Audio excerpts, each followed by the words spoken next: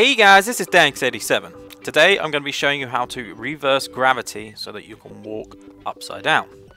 Now you don't have to be this guy to be able to do it. Your friendly neighborhood Spiderman at your service. Up and over. Maximum Spider!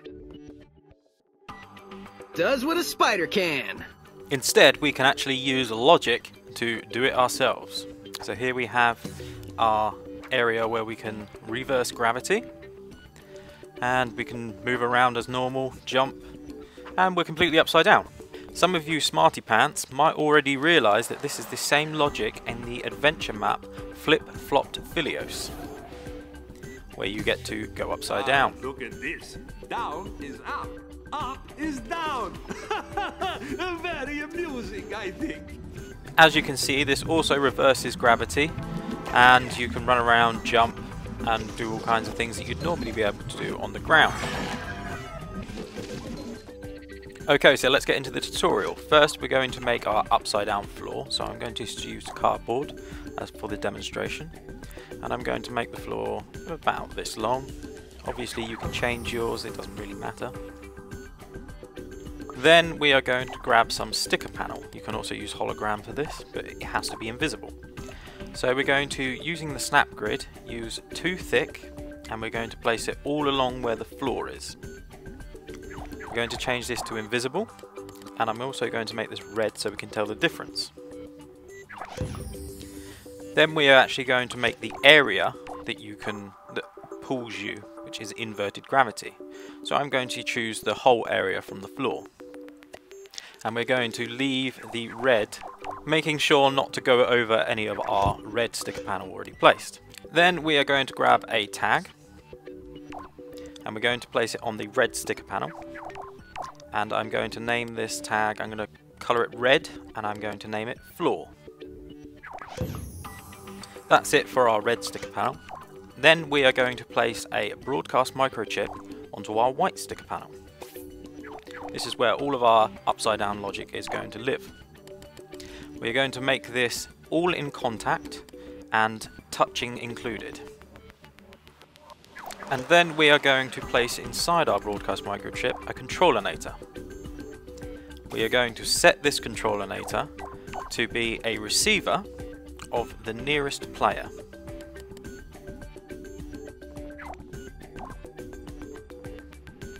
First up, what we're going to do is create gravity itself. So we're going to get a microchip.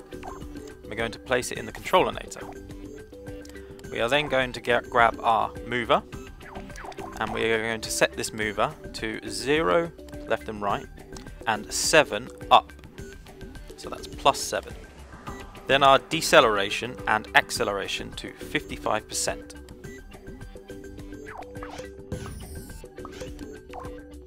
Then we are going to grab a impact sensor,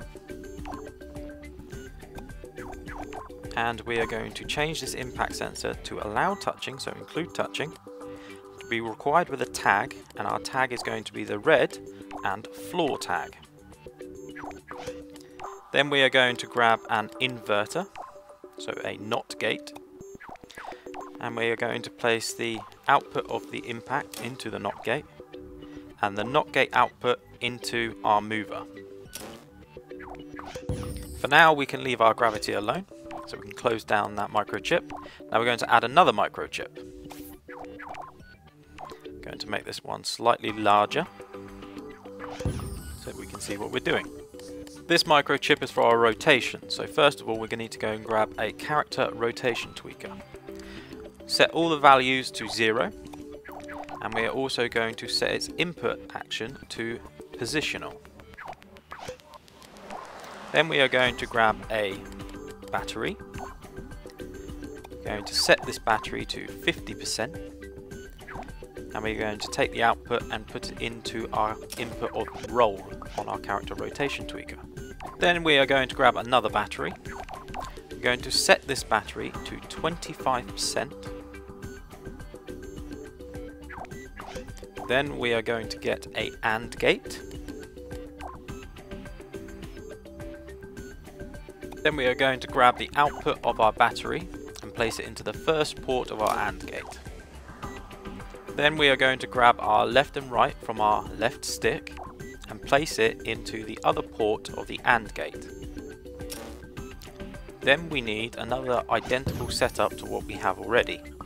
So we're going to grab another AND gate and another battery. This battery, however, is going to be set to minus 50%. Then again, we are going to place the output of the battery into the top AND gate port. Then we need another NOT gate, and we are going to place the left and right from the left stick into the NOT gate, then the NOT gate output into the second port of our AND gate. Next up, we need an OR gate. We're going to place down our OR gate, and then the output of the OR gate we are going to place into the yaw of our character rotation tweaker. Then we are going to grab our first AND gate output and place it into the input of the OR gate. Next up, we are going to need a direction combiner. We are going to set this to Anglify inputs. Then once again, we're going to grab our AND gate, the first one, and place it into the plus of our combiner, and the second AND into the minus of our combiner. Then our output from the combiner into the OR gate. And that completes all of our work on our rotation. Next up, we're going to grab another microchip. This microchip is going to be for our movement. Just going to make this one larger as well. Okay, so the first thing we're going to need is an advanced mover. I'm going to place this down. Our speed is around 4 as normal, and we want 100% acceleration and deceleration.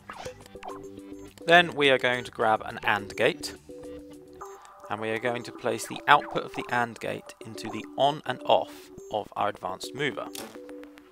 Then we are going to grab our left and right from our left stick and place it into the left and right for our advanced mover. Then we are going to need to open up our gravity microchip, grab the output of the impact sensor and place it into the first port of the AND gate. Now we're going to work on our jumping. So again, we're going to need an AND gate.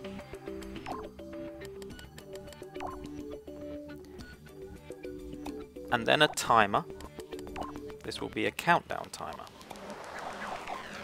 Place our output from our AND gate into the timer.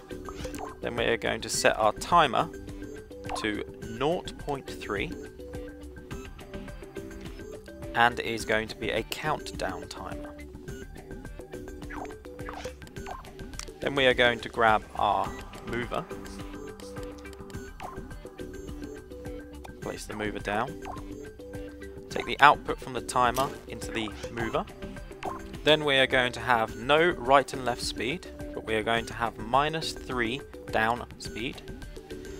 We're going to move the acceleration up to 80% and the deceleration down to 0%. We are also going to change it to be strength scale on its input action. Then we are going to grab a NOT gate and place the output of the timer into the NOT gate and the output of the NOT gate into our second port for our AND gate that we made above. Then we are going to grab our X button from our controllinator and place it into the first port of our AND gate, and then we are going to grab the output of our first AND gate and place it into the second port of our second AND gate. Then we are going to make our left and right movement while we jump, so we're going to grab another advanced mover. We are going to leave the speed at 4, but we are going to change the acceleration to 80% and leave the deceleration at 0. Then we are going to grab our left and right stick and place it into the left and right of our advanced mover. Then we are going to open up our gravity again, grab our NOT gate output and place it into the on-off action of our advanced mover. Last but certainly not least, we are going to need to create another microchip for our animations. So we're going to start off by using speed sensors. So we're going to place down a speed sensor. And we're going to make the speed of this one 0.1 in any direction.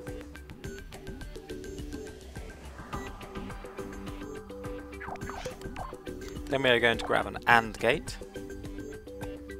and place the output of the speed sensor into the first port. Then we are going to go into our movement, not the gravity, sorry, the movement, and our first AND gate, we are going to grab the output and place that into the second port of our AND gate in our animations. Then for our animations we need to grab an animation tweaker. Character animation tweaker, sorry. We're going to set this animation to our running animation. So I'll use fast walk. Then place the output of the AND gate into our fast walk animation tweaker. Then we are going to copy each piece of logic, so all three, including its inputs, so we need to put the second port in, and we are going to invert our speed sensor. Then we are going to change the animation to idle. This is for our standing still. Then we need another character animation tweaker. This will be for our jump. Going to grab jump, and we are going to open up our gravity again, the output from our NOT gate into the animation tweaker of the jump. And now we can test our fruits of our labour.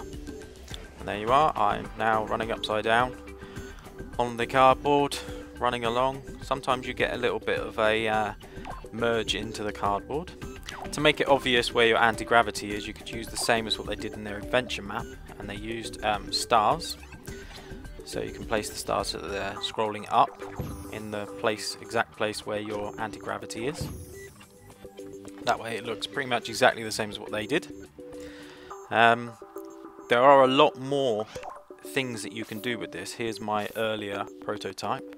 For instance, with the animations, I have set lots of animations so that you can have different speeds of walk, just like you can when you're on the ground. You can have different jump styles for depending on whether you're moving or not. And there we have it, guys. Right, well, I hope you all have fun with this. I hope you make some really cool levels, and I hope you enjoyed the tutorial. Well, thanks for watching, guys. Keep tuned for more, and don't forget to subscribe. Cheers, guys. See you later!